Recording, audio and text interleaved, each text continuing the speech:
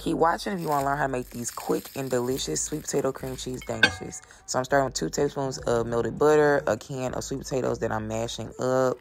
I'm going to add some nutmeg and some cinnamon to that and mix it up. You can add as much as you like. And then I'm going to add a cup and a half of powdered sugar and mix that till it's smooth like that. Then I'm going to take some softened cream cheese and add a cup and a half of powdered sugar to this. And 3 tablespoons of egg whites. You can also add some vanilla, but I didn't have none. Whisk that till it's really smooth like that. And then take a pre-made puff pastry, cut it into squares. Put a dollop of the sweet potato mixture on each piece or whatever. Make sure it don't hit the edges. And then also add a little bit of cream cheese in the middle. Then I'm putting a little egg wash and we're going to bake that. Yeah, I'll put that in the description, whatever. Then I'm making royal icing out of 3/4 cup of powdered sugar and a tablespoon of egg whites. I added a little cinnamon to it too, and then yeah, that's the end result.